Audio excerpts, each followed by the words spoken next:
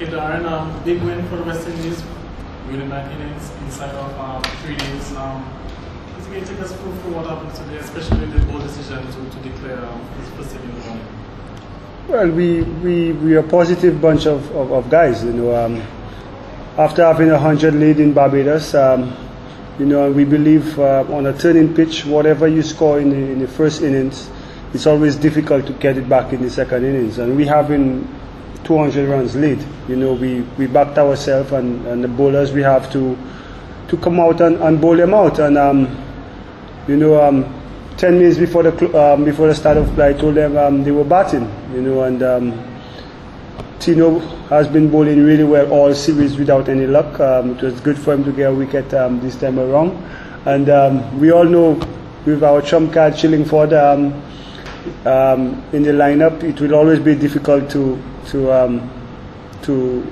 not bowl them out. So I guess it must have been a bit of psychological warfare in Zimbabwe, let them know the last minute that they will be batting. I guess they will probably coming out with the mindset of having to bowl out you guys. Really. Yes, well, we thought of that as well, but I think you know, whether we told them half an hour or 10 minutes before, you know, we still would have go out and bowl them out, because we've played against them throughout the series. We know their players quite well, and the way they've played Shane all series gives us the advantage that they won't survive on a bouncy and turning wicket in Dominica. And you must be pretty happy with the performance, winning both test matches inside of 3 days. In terms of the kind of a statement it sends, tell us a bit more about that. Well, it does send a statement. You know, yes, we rank higher than them, and to beat them twice inside of 3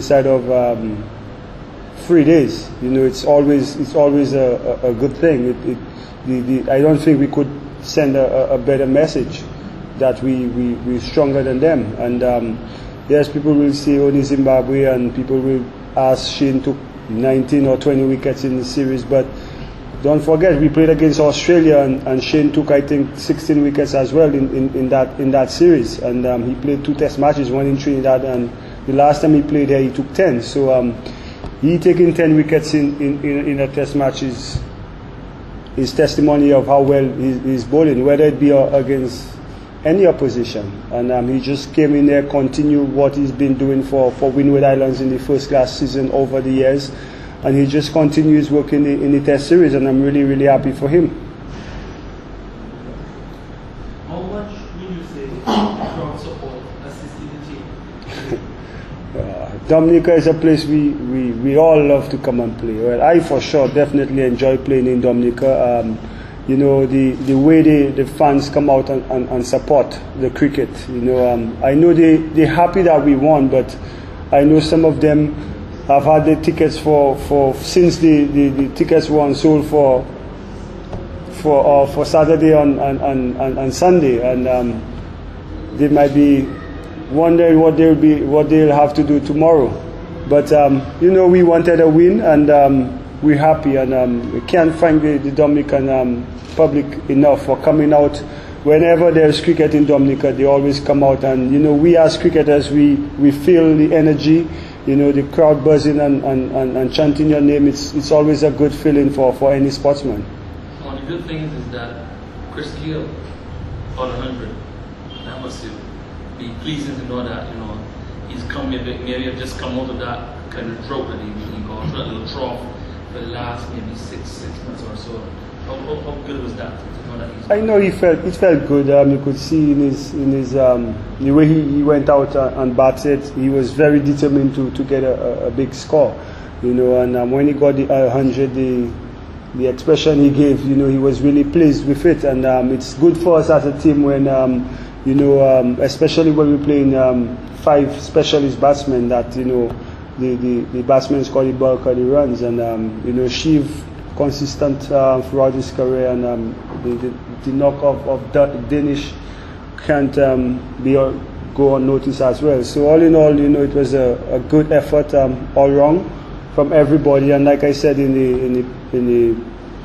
the post match, you know, on different times of the test match, different people stood up, you know, and that's what helped us won the series. And obviously Shane bowled extremely well, so he well deserving of the man of the match and man of the series. Are you happy with the composition? Do you think that, I know you've tried for the last maybe 2 years or 3 years, the combination where you just did 4 bowlers, with 3 seamers and a spinner. How happy are you with this combination of having extra firepower?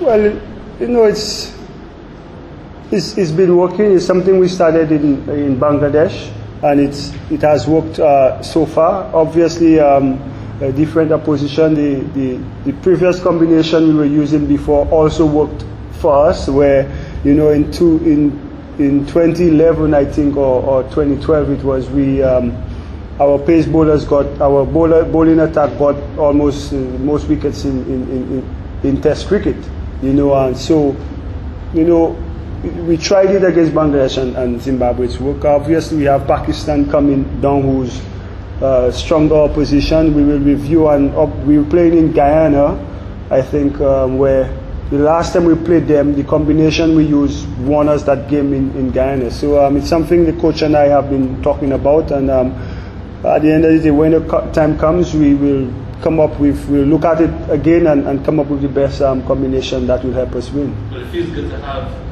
that extra man, in your back pocket, like Gabriel, to come in. Oh yes, Shannon, the pace he brings, the energy, he's quick through the air, and it's always good, to have that someone who could bowl fast on any wicket. And so far, like I said, it worked in Bangladesh and it worked in the Caribbean. So something we will definitely look at in the coming series. Shane has been doing exceptionally well in the Test format. He has also been doing well regionally, both in the 50 overs, the 2020, the 40 tournaments. Any likelihood that Shane might probably be, what recommendations maybe if you could, in terms of getting him to the one-day team in the short version of the game, would you probably like to see Shane? Well, that's for Clyde Butts and his selectors to decide. But obviously, if you look at T20, we just won 8 consecutive T20 matches. We World T20 champions, and the players we've had, we've been very consistent with them, especially dating before the World Cup, and they've done well for us. There's always room for improvement and stuff, and players coming in and out, but I think the T20 team is more or less the most settled team for us, and one-day cricket we still looking to find the right combination. So whoever is performing on the regional scene, puts themselves out there to be considered for selection. A bit on the keeper, Ram, in and out of the team last year, 2 Test hundreds last year, 2 half centuries in the series under pressure, on both occasions had an 100 partnership. Today, when he became the 4th West Indian 150 Test dismissal. A bit on his voice captain, I know he's very instructive in terms of team planning, so a bit on him, because for him, this was actually probably one of his best series. Yes, in fact, I spoke to him, earlier today, and I was telling him, he was saying he missed out on 2 hundreds, one in Barbados and one here in Dominica. But like you said, the 2 crucial partnerships, played a big part in the series. The one with myself in Barbados, and the one here with Shiv, set the tone to give us a good first innings lead. And it's good for him. He's been one who's always under pressure, coming out there to perform. And I know he was disappointed not going to Australia, but so far he's back, and he's been doing really well for us. And to me, he's kept well.